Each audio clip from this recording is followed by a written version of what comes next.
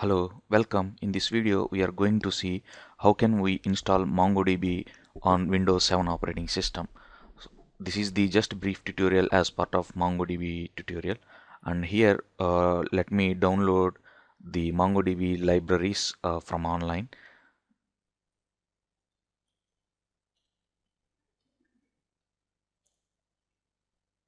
So here you can click on this Windows 64-bit version and it will take us to the download. So here directly you can save these zip file into your local file system. I have already downloaded this file. I just shown the process of downloading these libraries. I have already downloaded that. Here you can find one moment, let me open that.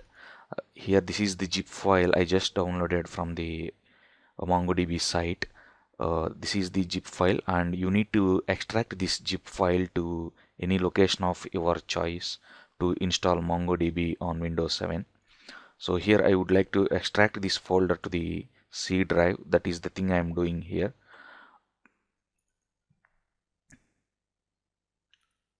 C drive and followed by MongoDB. Let me create a folder in C drive, that is MongoDB.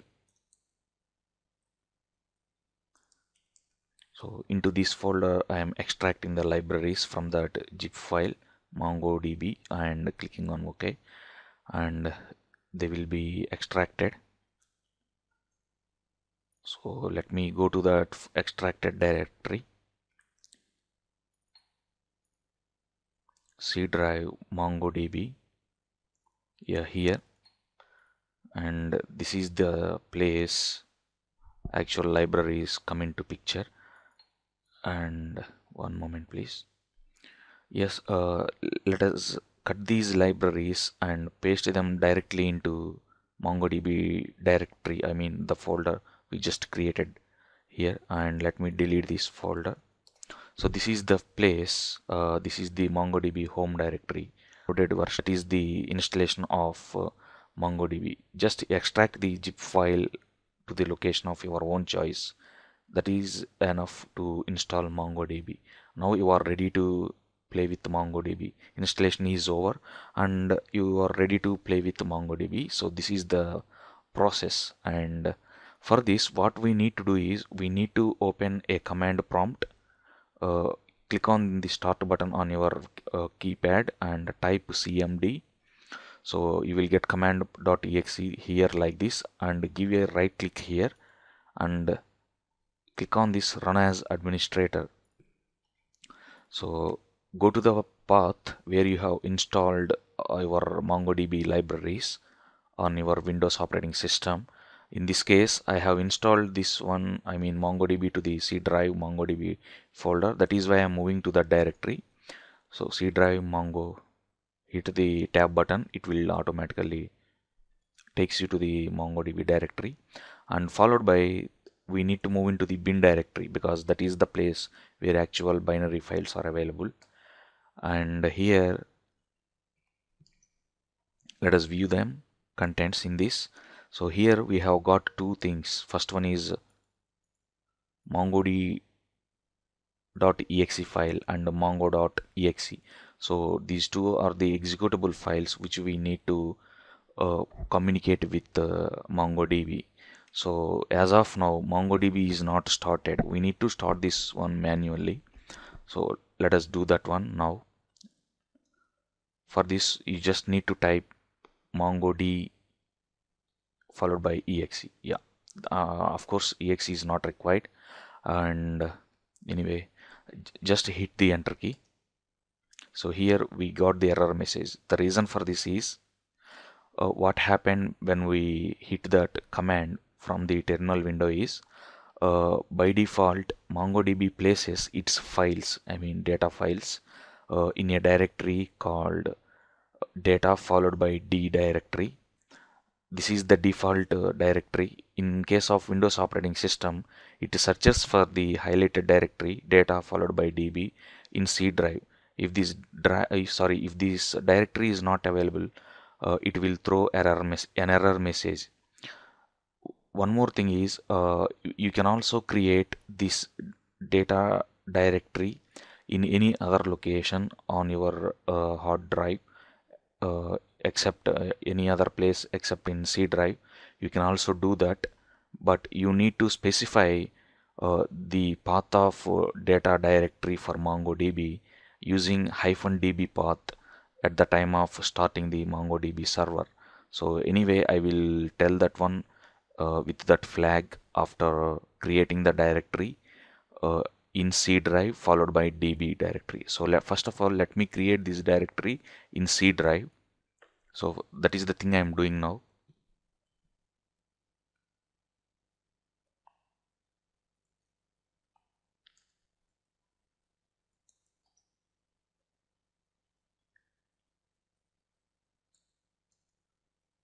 So I just created the required things for MongoDB data repository, I can say, to keep the MongoDB files, data files. I have done everything required thing. Let me move into MongoDB followed by bin directory to start the MongoDB server. MongoDB.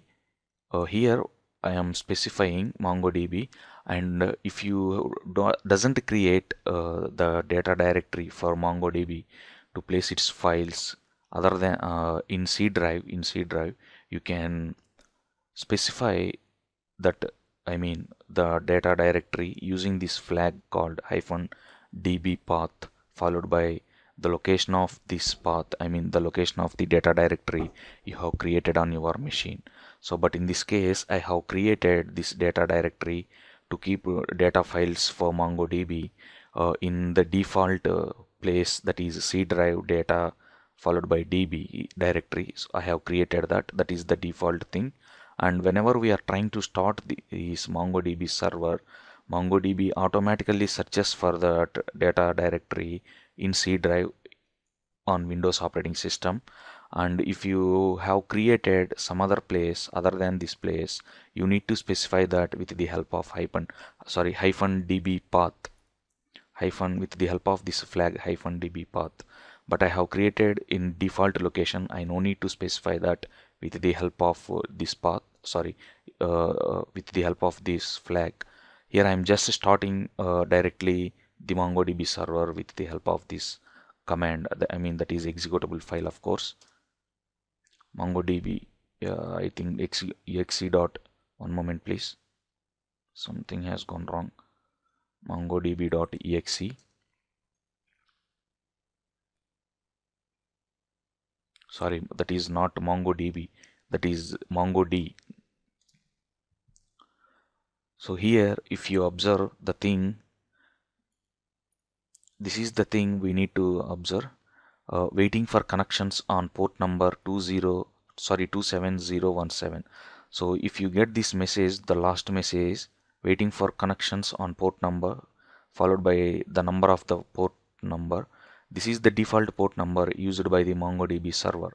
So whenever you install MongoDB on any operating system, that is whether Windows operating system or any Linux operating system, the default port number used by MongoDB is 27017. And if you get this message in case of Windows operating system, it indicates that MongoDB server has been started successfully and it is ready to provide service. So the server has been started in this case, and let us try to communicate with the MongoDB. So here you can communicate with MongoDB in two ways. So first approach is using Mongo shell. So this is a just JavaScript shell. This is just a JavaScript shell which you can play with JavaScript kind of notations. This is the thing we are going to see now, just to check whether the server is running or not and it is providing the service or not. And the second approach is the second way of communicating with MongoDB is using Java driver and different drivers available for different programming languages to write code in respect to programming language. And to provide service, I mean to exchange data between MongoDB and programming language, we need this driver. and it is available for different languages. So as a Java programmer, here I am concentrating on Java driver. So this is the second thing. So first of all, let us experiment with this Mongo shell. So for this, you need to open a command prompt. So here I am opening a command prompt just like a normal command prompt, not an administrator.